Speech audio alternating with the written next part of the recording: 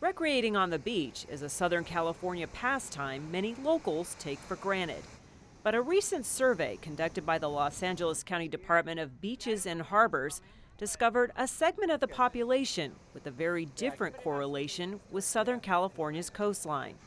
For the deaf and hearing impaired, the beach is often associated with fear. You have to imagine it from their perspective. If the lifeguards were going around and telling everybody, get off the beach, and everybody's running, the confusion that they're experiencing in that moment. Safety Officer Randy Dean has experienced the world of the hearing impaired through his 2 children who wear hearing aids. As part of the county's yearly risk management plan, he commissioned a survey of more than 500 members of the deaf community. It confirmed his suspicions about barriers to visiting the beach. This is only a test. The survey results prompted development of a system to assist in emergency situations that require immediate evacuation.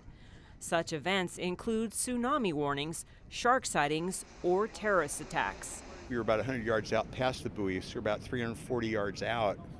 And in the water, when the alarm went off, with the head underwater, you could still hear the alarm. The city of Torrance tested out various speakers for the new system, monitoring the distances at which they were heard. Esto es solo una prueba. The system will trigger strobe lighting and bilingual audio messages for those on the beach and in the water. This frees lifeguards to focus on managing the emergency. Right now, if there's an emergency and the lifeguards need to evacuate the beach or evacuate the water, they have to drive up and down the beach for hundreds of miles to notify them with PA systems. With this system, they can do it at a central location and they can isolate a section of beach or a larger section of beach, depending what the need is.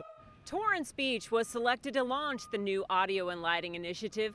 Eventually, it will be placed at buildings and structures along a 67-mile stretch of LA County beaches. This technology will definitely not only help this beach, but all beaches throughout the world. I think this is going to be the genesis of a new way to identify hazards for the hard of hearing on beaches. With testing completed, the system will go live this November with signage that explains various light signals and instructions for each type of incident. The water is the best we have in California, so it's good that it's available to everyone and they feel safe and protected. Safe to enjoy the surf, sand, and sun for all it has to offer.